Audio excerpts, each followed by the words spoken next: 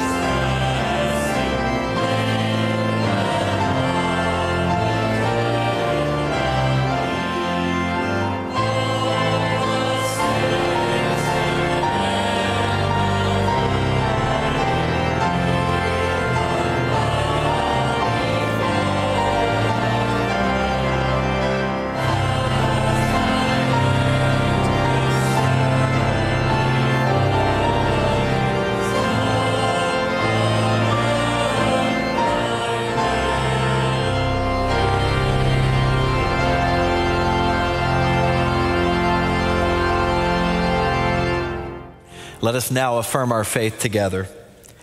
We believe in God, maker of all things, provider of all things, and who loves all people.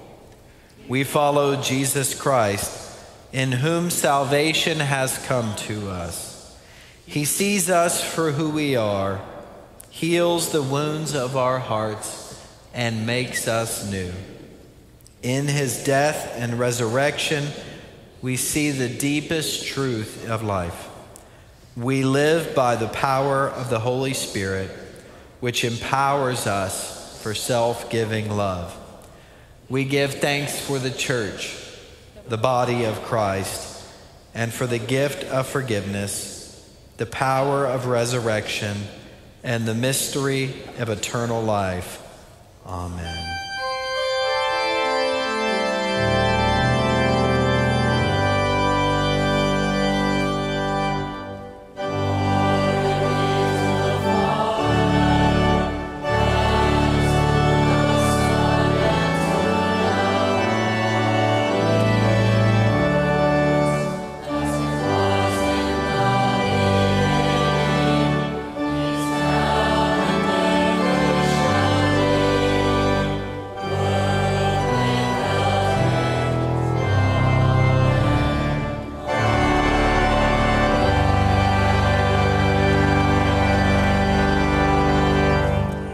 You may be seated.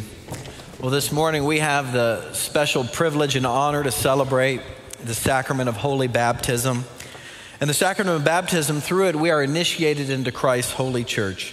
We're incorporated into God's mighty acts of salvation and given new birth through water and the Spirit. And all of this is God's gift to us. And today we remember the words of Jesus when he said, "Let the little children come unto me, and do not stop them, for to them belongs the kingdom of God." And so at this time we present for baptism Ivy Lou Tomini, along with her parents, Mia and AJ, along with family members and friends. And from the earliest days of the church, baptism has consisted of a profession of faith, and historic questions have been asked. So I'm going to ask those questions to you now. Mia and AJ, on behalf of the whole church, do you renounce the spiritual forces of wickedness, reject the evil powers of this world, and repent of your sin? If so, say, "I do." Do you accept the freedom and power God gives you to resist evil, injustice, and oppression in whatever forms they present themselves? If so, say, "I do." Do you confess Jesus Christ as your Savior, put your whole trust in his grace, and promise to serve him as your Lord in union with the Church of Christ? If so, say, "I do." And will you nurture Ivy Lou in a Christian home and in Christ's holy church, that by teaching and example, she may be guided to accept God's grace for herself, to profess her faith openly, and to lead a Christian life? If you will, say, "I will." Well, we're so grateful also not only for Ivy Lou, but for AJ, who comes to join this fellowship today as we baptize this precious girl. And AJ, I want to ask you, as you make this step in your journey of faith, this question: will you be faithful along with us, your spiritual family at Brentwood Church? Will you be faithful to Christ through your prayers, your presence, your gifts, your service, and your witness? If so, would you say, "I will"? I will. We welcome you, sir. It's a joy to receive you. Let's pray. Gracious God, pour out your Holy Spirit now to bless this gift of water, and Ivy Lou, who receives it, to wash away her sin and clothe her in righteousness throughout her life, that dying and being raised with Christ, she may share in his final victory through Jesus Christ our Lord. Amen. Let us pray. Ivy Lou, I baptize you in the name of the Father, and of the Son, and of the Holy Spirit. Amen.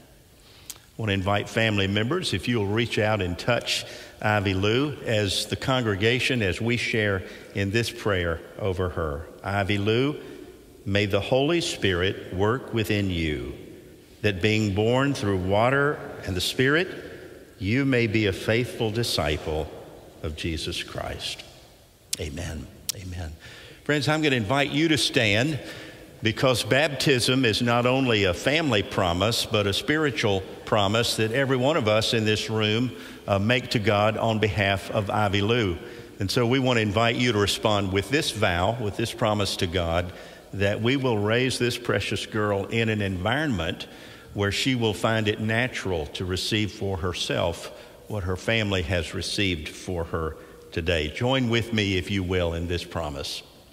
With God's help, we will so order our lives after the example of Christ that Ivy Lou, surrounded by steadfast love, may be established in the faith and confirmed and strengthened in the way that leads to life eternal.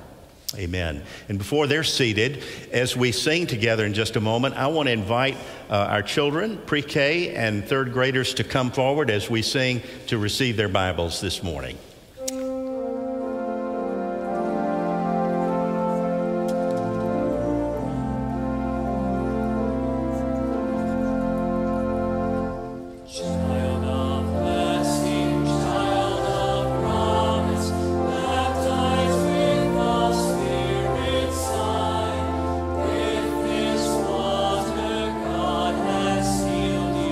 Unto love and grace divine.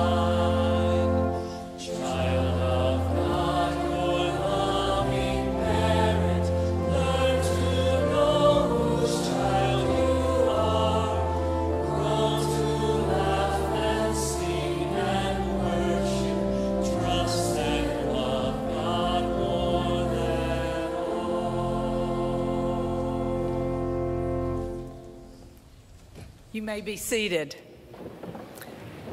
Today is Bible Sunday, as you can tell. For those here today and those that are joining us online, we are presenting these Bibles to our children as we do for so many years. This is a day we celebrate the children's milestones where our pre-K children of 4s and 3rd graders receive Bibles. This has been a very long time tradition at BUMC, and we are very excited to present these Bibles to you, boys and girls. Not only is this a gift from the church, but it's also an incredible gift from God. And like all special gifts, boys and girls, this gift is to be opened, explored, and enjoyed. So, children, as you receive your Bible, we encourage you to make a commitment to spend time in getting to know the Bible, reading the stories, having your parents help you read those stories, learning the scriptures, and memorizing, because these are the most important ways that we can learn about God and how much God loves us. As a congregation, let us continue to live out our baptismal vows as we pray for these children in their walk of faith. Thank you. Boys and girls, you may be seated.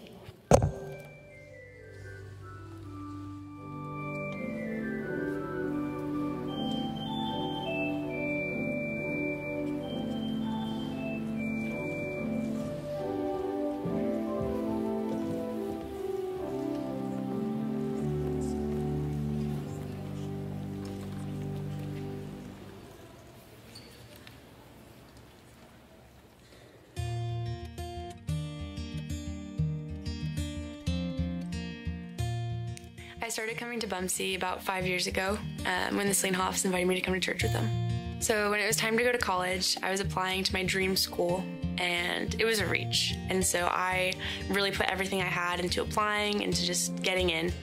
And, you know, spring rolls around, and I got in. I was accepted.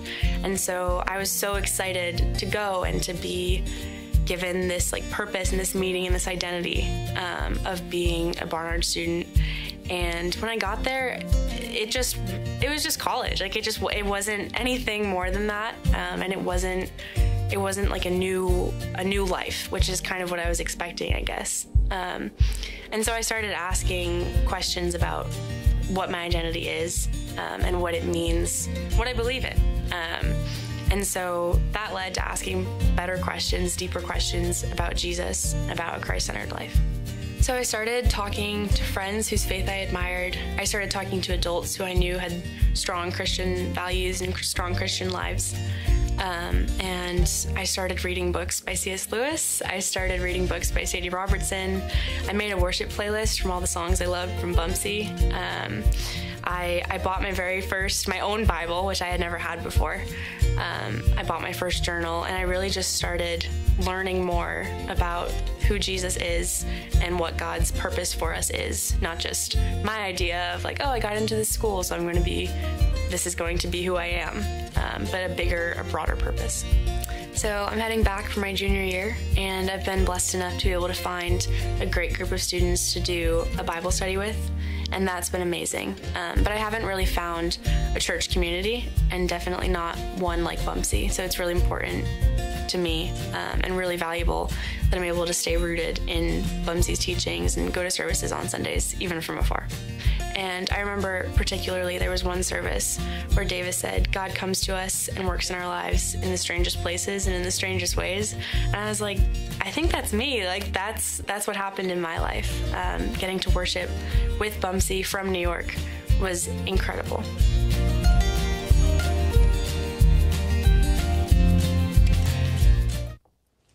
Thank you, Mary, for that testimony, wherever you are watching from this morning. And we're grateful for the impact that our ministries have. And I love this story about her Bible. And kids, we're so grateful that you have those Bibles, and we hope that you'll open them and read them this morning. And this morning we come with gratitude, and we also come, many of us, with grief. If you look in your bulletin, you'll see there's a number of prayer requests there. And we have some additions to it this morning as we enter into a time of prayer. And so we want to remember the family of Will Wainick in prayer, remember Nancy and the loss of her son, Elizabeth Pike, Roger Wainick Jr., and Katie Wainick and the death of their brother, and let you know that visitation for the service will be here from 12 to 2 tomorrow, and the celebration of life will be at 2 o'clock here in the sanctuary. We also remember Jim and Annette Williams and the death of their son, Austin Williams, and Myrtle Wissert and the death of her husband, Bill Wissert. And so let us now go before God in prayer.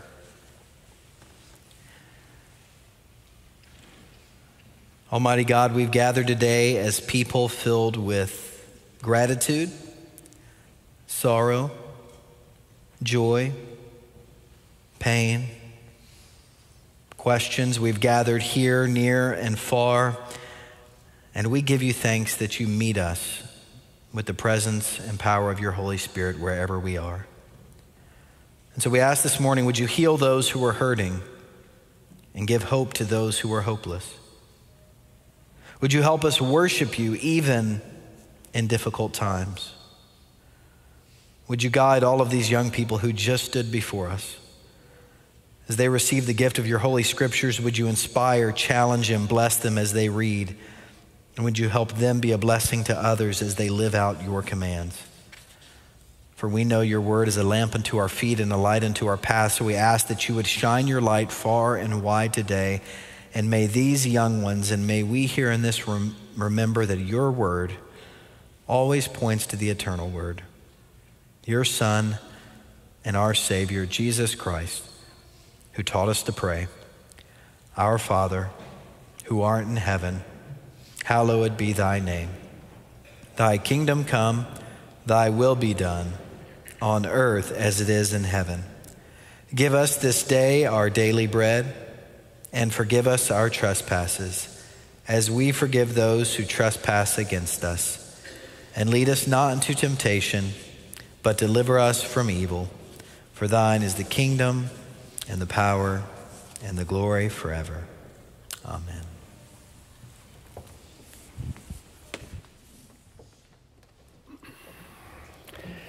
Please stand for the reading of today's scripture reading, Psalm 150. Praise the Lord. Praise God in his sanctuary. Praise him in his mighty firmament. Praise him for his mighty deeds. Praise him according to his surpassing greatness. Praise him with trumpet sound. Praise him with lute and harp. Praise him with tambourine and dance. Praise him with strings and pipe. Praise him with clanging cymbals. Praise him with loud clashing cymbals.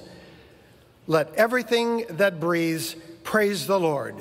Praise the Lord. This is the word of God for the people of God. Thanks be to God. Amen. Please be seated. Thank you, Paul, for reading our lesson, and grace and peace to each of you in the name of Christ, our risen Lord. It is wonderful to be right here at the beginning of fall. It felt like we were in the East Tennessee mountains this morning. It was nice and cool, and we will welcome the fall season as it comes, typically between September 21st and 23rd. I think this year 23rd. So on Saturday we will welcome the fall season. Jonathan, thank you for leading us, and we're thrilled with our pre-K and third grade Bibles and those who have received it. We have many more at the next two services. Some of you who have this tradition in our Wesleyan lineage of receiving third grade Bibles, it goes way back for many of us. How many of you who maybe were raised in the Wesleyan lineage remember getting a third grade Bible? Raise your hand. Wow, that's a lot of people. Back when I received mine, y'all remember how big they were? They were about this big. It weighed about 12 pounds, I think. In those days, we evaluated one's piety by the size of their Bible. And it was well used, and these, we trust, will be well used as well. We're grateful to all of you who are early birds this morning who have received God's word for you. We're continuing our series that we started last week, 6-week series entitled Called Together. Jonathan mentioned this at the top of the service. This series coincides with our capital campaign, which, as many of you know, is proposing to refurbish, to renew, to repurpose 3 of our priority areas, including children's ministry, which is number one, and to do some work also in our 2 worship spaces. We started the public phase last week with the announcement of lead gifts. Nearly 60 of our families have already pledged almost $8 million to date, and we haven't really gotten good and started yet. But we're asking you to prayerfully consider a 3-year gift to the campaign to make these 3 areas what they ought to be. And also to remind you that at the point that we hit the $10 million mark, we have a wonderful donor who has offered to match the next $3 million from $10 million. So if we are able to raise $13 million, we'll have $16 million, and we'll be well on our way towards working, beginning hopefully in the new year to begin to work on our site. In case you don't know, if you'll go to our website, bumc.net, there are now 3 different videos about each of these spaces that run 3 to 5 minutes in length. And they are kind of a walkthrough of those spaces with explanation and some renderings that have to do with what's going to transpire in those spaces by our own master site chair, who is Neil Henson. And also there's a QR code in your bulletin.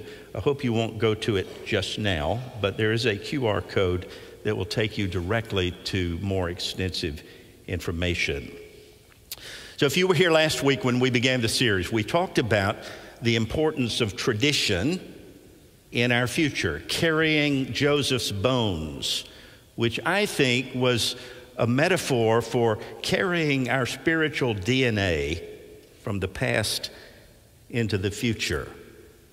So in the next 5 weeks, what we're going to do together is we're going to think about the specifics of what we as a faith community are called to do together.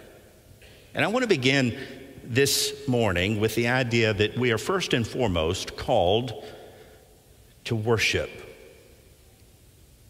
Walter Brueggemann, who is an Old Testament scholar, once said, "Worship is an act of sanity in a world on the edge of insanity, whereby we are reclothed in our right minds." I love that quote. It, of course, is no accident that the book of Psalms is right smack dab in the middle, in the center of our Bible. Its location, its placement is indicative of the fact that the primary purpose of our existence is to praise God, to worship the Father, Son, and Holy Spirit. In fact, the Westminster Confession, that is of Presbyterian origin, got it right when they said the chief end of humanity is to glorify God and to enjoy God forever. Praise. It's our native tongue. When you read the scriptures from beginning to end, particularly Genesis 1, you see that praise and worship is rooted in the creation itself. For example, in Genesis 1, after each phase, after each age or epoch of creation, isn't it interesting that God affirms his own work? After day 1, creating all that is, he said, it's good. Day 2, it's good. Day 3, 4, 5, good, good, good. And finally on day 6, God takes a handful of clay and breathes breath into it and made you and me. And he said, this is my best. This is very good. Affirming the work of God's own hands. Psalm 8, some of you know Psalm 8. It's a life chapter to me. It's a creation psalm where the writer, the psalmist, is reflecting on the creation of humanity on day 6. And the psalmist raises the question, what is man that you are mindful of us? What is man that you care for us? And then the psalmist answers his own question. You have made us a little lower than the angels and crowned us with glory and honor.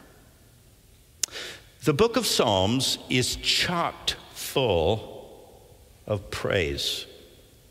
In fact, did you know that the word psalm in the Hebrew, tehillim, means literally, plural, praises. And we often refer, as we should, to the Psalms as the Hebrew hymn book, which contains no less than 150 praise songs that were composed and put to music for the purpose of worship. Now, it's interesting to note that the last 5 chapters of Psalms, chapters 146 through 150, are often called the Hallelujah Psalms. And look at that word hallelujah on the next slide.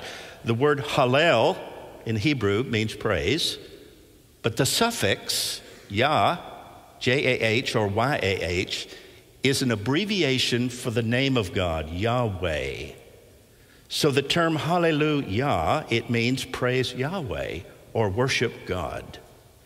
And what I want you to notice for just a few minutes is that in Psalm 150, there are 3 little prepositions that I think are absolutely key to the text.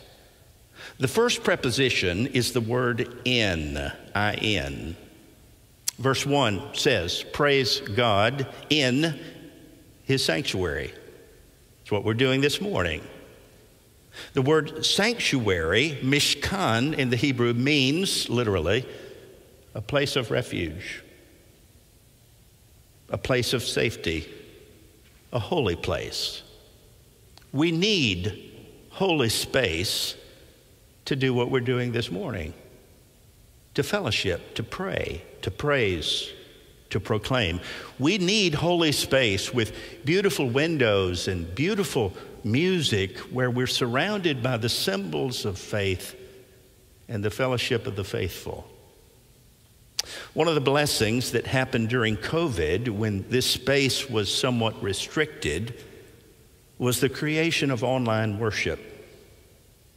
Each week, still today, we have about 1,000 to 1,200 folks who are with us online. And we've been able, in the midst of this crisis where space was restricted, we've been able to actually expand our witness and our worship beyond geography. I so appreciated Mary Prestigard's video, didn't you? She's watching this morning from New York. Good morning, Mary, and good morning, Gabe, who is probably with her. Last Tuesday, Casey Orr, one of our associates, shared with me an email from an online worshiper whose name is Joyce. I want to share it with you. I live in Pennsylvania and watch every Sunday. I came across you by chance, although I really believe the Lord led me to you. I'm an elderly woman who lives alone with my dog and bird that I later found out the dog was a pit bull. This is a tough lady. And I've found the Sunday services are just what I need. In addition, sometimes I find the need to have a personal contact with you folks and wasn't quite sure who to connect with. And for some reason, Casey, she names Casey, you felt right. If it's possible, I'd like some of the information that is distributed to the congregation. Perhaps this is not plausible, and if so, I'm sorry for the request. But one of the main reasons for this email is to establish a relationship with somebody at the church. I don't know what the church plan is for such a thing, she writes, and I hope you can give me guidance. Sincerely yours, Joyce. Well, Joyce, I want you to know, if you're watching this morning, that you are a part of the plan. We are so grateful to be even in holy cyberspace, even when we're not in the sanctuary. Isn't it interesting to notice also in that verse that the call to worship is not restricted to the church facility, to the sanctuary? Praise God, says the psalmist, in what? In his mighty firmament. Now maybe you're asking, what is a firmament? And it simply means the sky. It means the cosmos. It's the heavens. It's the universe. And so that little verse implies that every space is holy because all creation is the artwork, the handiwork of God. Wherever God is, It's holy space. Even the Son of God said, where two or more of you are gathered in my name, I'm there with you. One of my other favorite psalms is Psalm 139, which praises God for the omnipresence of the Lord. Where can I go from your spirit? Where can I go from your presence? If I go to the heavens, you're there. If I make my bed in Sheol in the depths, you're there. If I rise on the wings of the dawn, if I settle on the far shore of the sea, even there your hand will guide me. Your right hand will hold me fast. If I say, surely the darkness will hide me, and the light become night around me, even the darkness will not be dark to you. In the sanctuary, in the firmament. The second preposition I want you to note in this psalm is the preposition for. Praise God for what? His mighty deeds, and for his surpassing greatness. I think verse 2 speaks of our human need to remember, to recall, and to name the blessings of God. One of my favorite writers, Frederick Buechner, put it like this: we learn to praise God not by paying compliments, but by paying attention. And sometimes, I don't know about you, but I am completely oblivious and inattentive to the blessings of God that are all around me. Praise God for God's deeds. This is Psalm 103, by the way. Bless the Lord, O my soul, and all that is within me. Bless God's holy name. Bless the Lord, O my soul, and forget not his benefits. And then he names the benefits. Psalm 103, verse 2, God forgives our sin. God heals our disease. God redeems us from the pit. God crowns us with love and mercy. God satisfies us with good as long as we live, so that our youth is renewed like the eagles. It's fascinating to me that Psalm 103 is the epicenter of Holy Scripture. There are 1,550 verses preceding Psalm 103, verses 1 and 2, and there are 1,550 verses after Psalm 103, verse 1 and 2. It is the epicenter of the word praise. Finally, I want you to notice the preposition with. Praise God with trumpet sound, or shofar, ram's horn. Praise God with lute and harp, tambourine and dance. Don't see much dancing in the Methodist church. Praise God with strings and pipe and cymbals, and then emphasizes loud clashing cymbals. And when you read that, you realize how much of our worship is just music. I mean, if you look at your bulletin, it starts with the prelude, and then there's the introit, and then the hymns, the Gloria Patri, the anthem, the offertory, the doxology, the choral benediction, the postlude, which today the postlude is going to be played by a sixth grader, a student of Greg Bunn named Parker Boland, 11 years old. So you may not want to rush out after the benediction. But music is worship. It was Beethoven who said, the vibrations on the air are the breath of God speaking to man's soul. Music is the language of God. And then he boasts, we musicians are as close to God as humans can be. We hear his voice, read his lips, and give birth to the children of God who sing his praise. That's what youth choir is. That's what musicians do.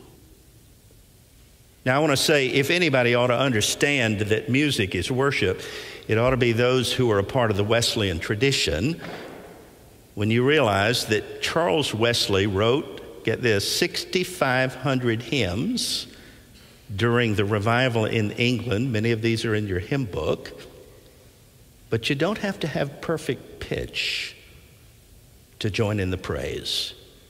Another praise psalm, Psalm 100, make a joyful noise unto the Lord. Some of you make noise when you sing, but at least make it joyful. Make a joyful noise unto the Lord, all the earth. Worship the Lord with gladness. Come into his presence with singing. Enter his gates with thanksgiving, and into his courts with praise.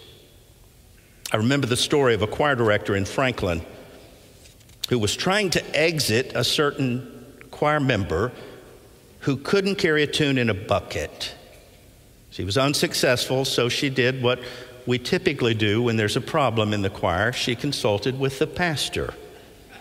And the pastor invited the man to his office and suggested that he might find another ministry, but the man refused, saying, the choir just can't do without me.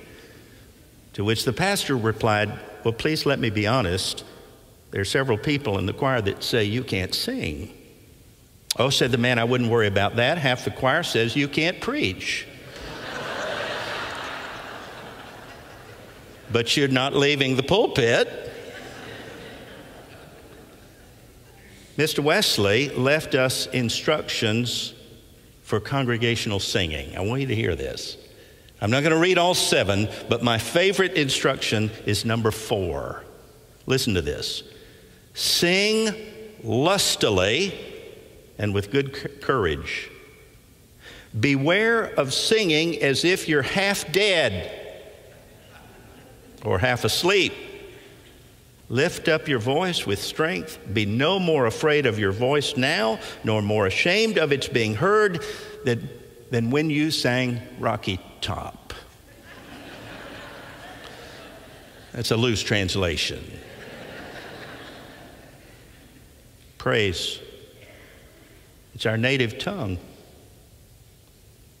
I have 2 favorite parts of worship every Sunday. The first is at the beginning when we pass the peace, when you see the fellowship of the saints that's happening. But I think my favorite part of worship is the doxology. When we've heard the word, when we've read the scripture, when we've taken the offering, and when Greg on the bench pulls out all the stops on that instrument and the music crescendos and it's triple forte, and we come to the altar and lift up our offering and our lives before God, and we sing, praise God from whom all blessings flow. Praise God, all creatures here below. Praise God, the source of all our gifts. Praise Jesus Christ, whose power uplifts. Praise the Spirit, Holy Spirit. Hallelujah. And when we do that for a moment, it seems like Psalm 150 is fulfilled. For a moment, it's like everything that has breath becomes fluent in the language of praise. It is good. It's our native tongue. Praise has the power to realign our spirit with God's Spirit. Last word. When we lived in Atlanta, we were there for 31 years, I had the privilege of singing with Robert Shaw. Some of you remember Robert Shaw as what I think was maybe the finest choral conductor of the 20th century. Those of us who sang with him, to be honest with you, we were afraid of him. We were in awe of him. If you came in late to a rehearsal with Robert Shaw, you would never forget about it, and he wouldn't either. But my goodness, he could pull the music right out of your soul. And one day he explained his calling, and this is what he said. Praise and worship is not about skill. It is about the mental, ethical, and spiritual maturity of human life. In a time, he said, when religious and political institutions may lose their vision of human dignity, we become the custodians of these values which most worthily define humanity and most sensitively discern God. And we may, in fact, be the only workable program of conservation for the human race. God inhabits the praises of God's people. The writer of Hebrews concludes his book with these words, "Through Christ Jesus, let us continually offer to God a sacrifice of praise, which is the fruit of lips that openly profess his name." That's our calling. That's our reason for being. And when we do it together, you become a temple of the Holy Spirit. You become a sanctuary, a living sacrifice, holy and acceptable to God. And this is our praise. And this is our worship. May it be so. In Jesus' name, amen.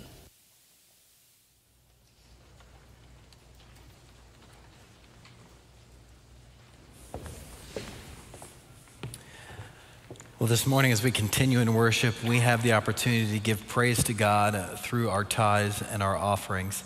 And so in just a moment, the ushers are going to come forward and pass the offering plates. And as they do so, we invite you to register your attendance with us online or at the pads on the end of the row that you're sitting on. And this morning you can give online through the envelopes in the pew back in front of you, through online giving and many other ways. So let us now continue to give praise to God in his sanctuary.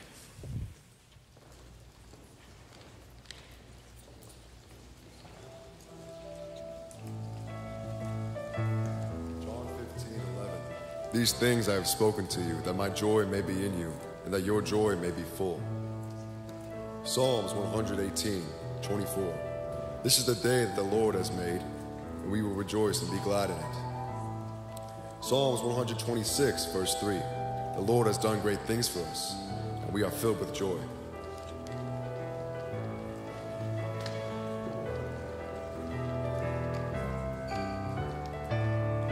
Who says you're not worth it? Nothing's gonna steal my joy. Don't doubt you deserve it. Nothing's gonna steal my joy.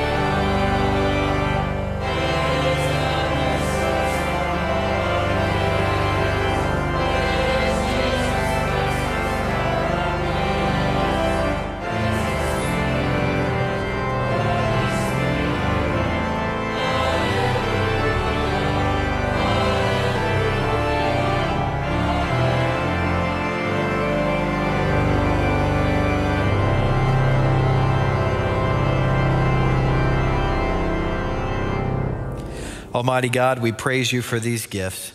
We pray that they would help others experience your grace and your greatness. Through Jesus Christ our Lord, we pray. Amen. Amen. Friends, I invite you to remain standing for our hymn of dedication.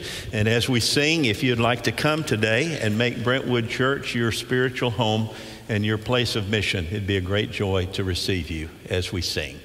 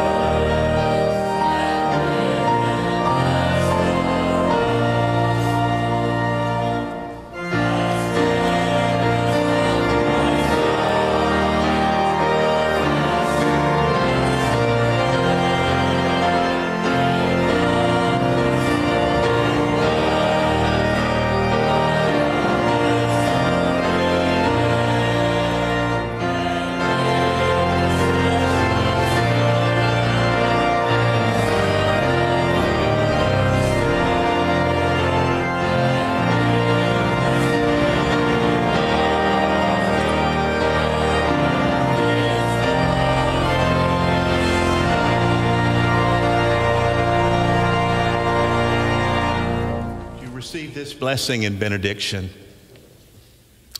Oh God, we pray that you would teach us to be fluent in praise, that our lives might become a doxology. In the name of the Father, the Son, and the Holy Spirit, amen.